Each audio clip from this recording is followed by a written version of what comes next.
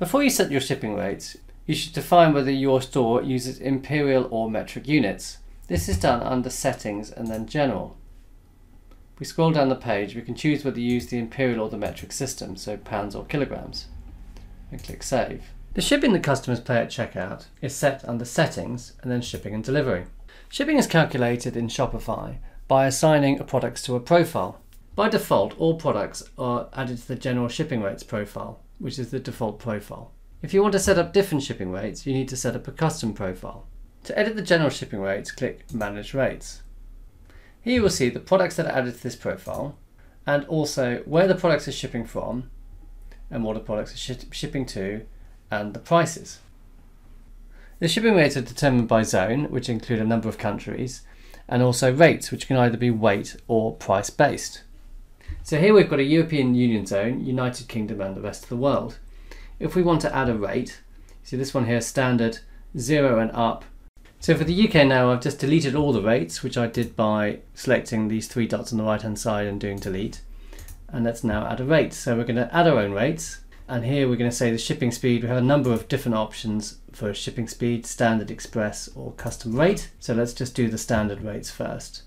So if we add conditions, we're going to do it on order price. So the minimum price is 0 and say the maximum is $49.99. And for that case, we're going to say $5.99 because we're trying to encourage people to have a larger basket size. That will create one set of rates. We need to do £50 and above. So let's add the rate. We're going to set our own rates, standard. The price is going to be 0 and the conditions, based on order price, the minimum price is going to be 50 and there will be no maximum price. So that gives us our standard rate shipping, but what if we want to have an express rate too? So let's add another rate for the United Kingdom.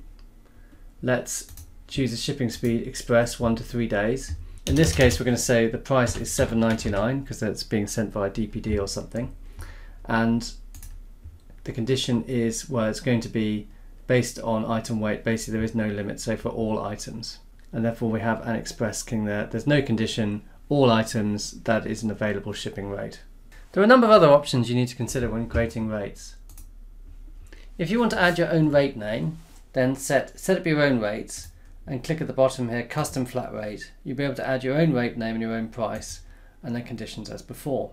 If you click use carrier or app to calculate rates, you will see a list of standard rates which are available in the Shopify system. In this case, Hermes UK, Hermes offers discounted rates to Shopify customers. If you click the services here, you can set it so that you offer a percentage or flat amount above the rate that the Shopify is charging you, which is a very easy way of calculating shipping. You click done, these app and carrier rates will appear alongside your rates. If you want to add a new zone because you feel that the shipping needs to be more granular, then click create shipping zone. You could, for example, decide that you want to create a particular zone for Asian countries, so we click Asia and we'll call this zone Asia.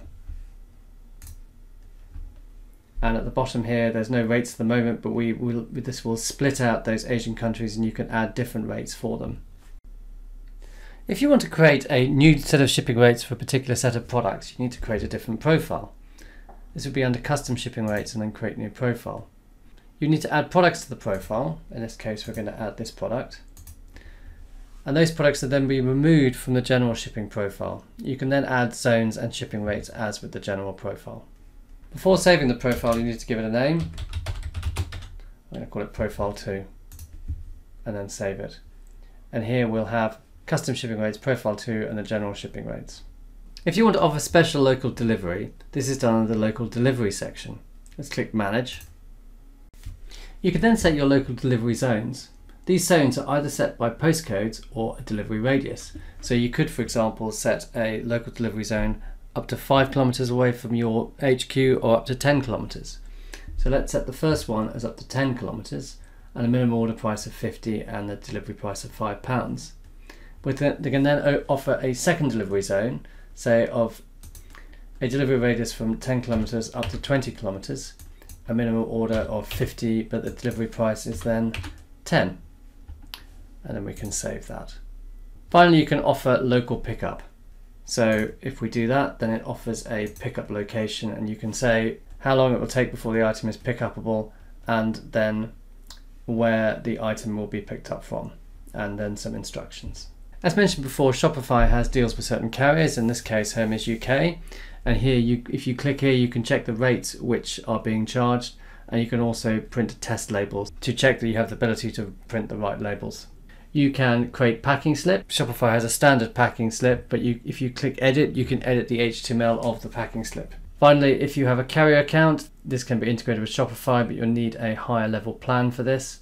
And also, if you have custom order fulfillment, say if you have a company shipping it for you, you can add a fulfillment service here, and it will automatically email all orders to that email address. So let's send them to trevor@t.com. At which point, whenever there's an order, this person here will receive an email. Thanks for watching this video. For more content, please subscribe to our channel or check out our Amazon playlist. You can also see more hints and tips at our website, which is vendlab.com/blog.